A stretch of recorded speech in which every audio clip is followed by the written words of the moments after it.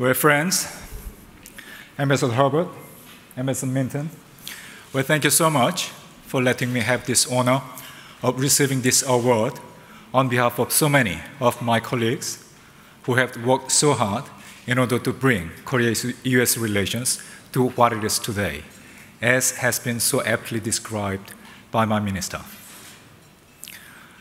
I joined Korean government back in June 1978. I see in your face, it's a long time, right? Well, yes, it was really a long time. And the first job I happened to work at the Foreign Ministry, it was US desk.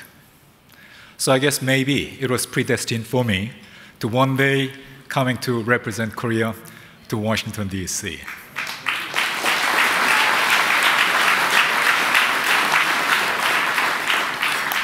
And just by coincidence, I just happened to work in the same office with the foreign minister, as well as Ambassador Kim Young-mo, who is now the president of KOICA, right? What a coincidence, right? And then it is not necessarily Minister Yoon or Ambassador Kim, but there were other senior colleagues of mine who used to tell me this, which is, well, it is rather frustrating. Why? Because look at the Korea-US relations. There is only one single issue, which is how to maintain security alliance between Korea and the United States. As important as it may be, it is not balanced. It just stands on one leg. When it is as unbalanced as it is, it can topple. That, in fact, was expression of so much frustration coming from some of my senior colleagues. I mind you, not Minister Yoon, not Ambassador Kim, but from others. And I was listening to them, and I said to myself, maybe it's a relevant point. After that, I spent 35 years in my service, and then a lot of things happened during those 35 years, and now I know their frustration was a little bit too premature. And let me try to explain to you. In 1980s, then the trade and economic relations between our two countries, it began to boom. It was in early 1980s. Later in 1980s, then there was APEC process, architecture, which has proven itself as so helpful over so many decades. That architecture called APEC is started late in 1980s. And of course, I tell you, it was Minister Yoon who was one of the officials who was most responsible for its success in being launched at that time. And then I look upon APEC, and I tell myself, I wouldn't go into the details, but I tell myself, maybe we can proudly say Korea and United States, we were the co-sponsors of APEC process. So that is one of the reasons why I, in fact, was having such deep respect for Minister Yoon. So that was late 1980s. So President Obama says, rebalancing to Asia, and I tell myself, rebalancing is the right choice of word. Why? Because I think it was already in late 1980s that United States has already begun to place focus upon Asia. So I guess President Obama was correct when he said it is rebalancing. Then come early 1990s, what happened? 1990s, the most important theme we had in the Korean foreign policy was something called Nordpolitik. Nordpolitik. And what did we mean by that? By Nordpolitik, we meant up until that time, we didn't have any diplomatic relations with former Soviet bloc countries. And then it was in the early 1990s that we began to expand our network of relationship with former Soviet countries, and then we called it Nordpolitik. And it culminated in 1991 when Korea joined the United Nations. It was the culmination of Nordpolitik in 1991. And who was the responsible official? Minister Yoon in Korea. And in the United States, Daniel Russell in the United States. I'm not joking. There are so many of my colleagues back in Seoul who remind me that without Daniel Russell, then Korea's accession to the United Nations could and may have been delayed by a long period of time. So, Danny, may I ask you to stand up so that you will be appropriately recognized for what you have done?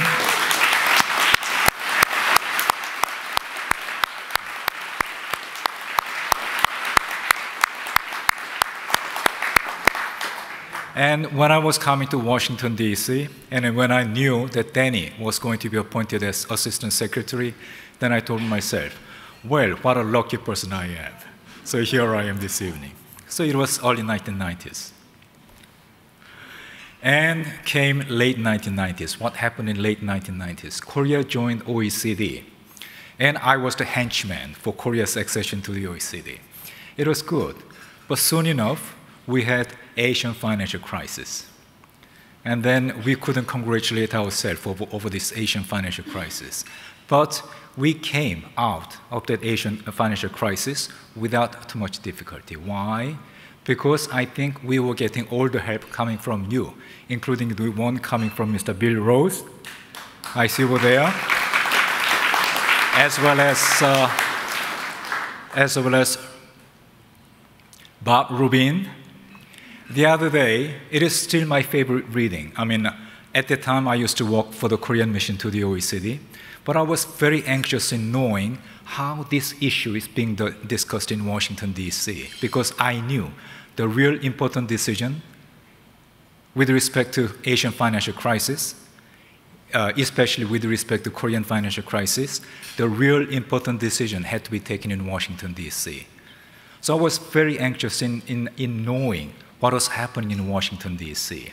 And that is the reason why, even today, I read anything and everything I can hold up, which in fact would give me additional light upon what was happening in Washington, D.C. at the time. One of such books was a book titled In the Uncertain World, written by Bob Rubin. I read it from cover to cover. I almost memorized it. So the other day, when I met with Bob Rubin, then I came to find that I knew about the book better than Rubin himself. Bob was really impressed. And then he said, well, Mr. Ambassador, I spent 3 years in writing the book. And I'm really glad that I meet somebody who read that book so intensely. And I really read that book intensely. And then I asked him, why did you have to spend 3 years in writing that book? And he said, because there were so many people who were not convinced about why I had to do it. So I wanted to convince them. So I spent so much time in writing that book. And you read it so intensely, I really thank you. So that's what I heard from Mr. Rubin. But again, my point is, this cooperation between Korea and the United States, I think it was a very important factor which helped us to get out of Asian financial crisis without too much difficulty in late 1990s. What is happening in the 21st century? Well, of course, the early year of 21st century, we in fact had to witness one of the darkest pages in human history, that is 9/11. And then it soon led to war on terror. And in war on terror, as Minister Yoon suggested, then we were literally, Korea and the United States, we were literally comrade in arms in Iraq, in Afghanistan, throughout the world.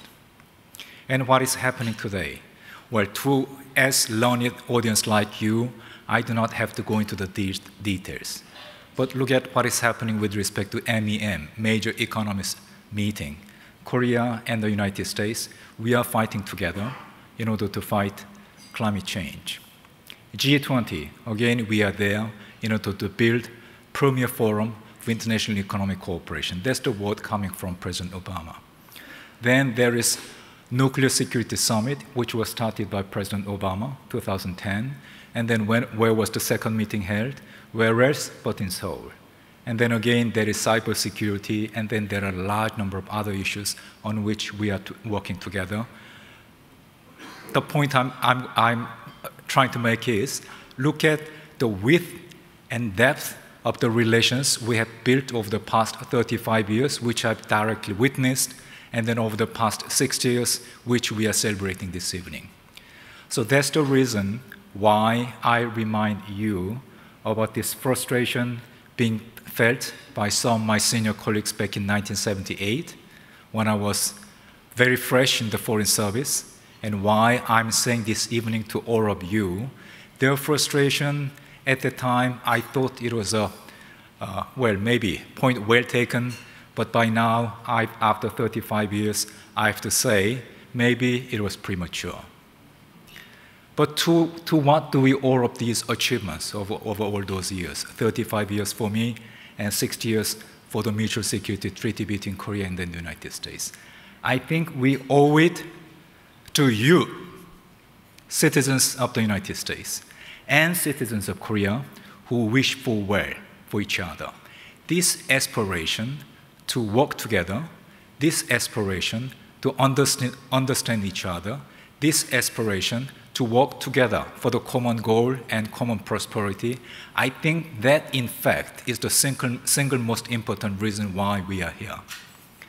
And where do all of us, that's to say, the diplomats being honored today, where do we fit into this whole picture? I think we have been foot soldiers in that grand design. We try to reflect that aspiration of our two peoples into concrete policies. We were the foot soldiers who tried very hard in order to implement those practical policies. And that, I think, is where we are, and that is the reason why I feel so proud to be just one of those thousands of foot soldiers.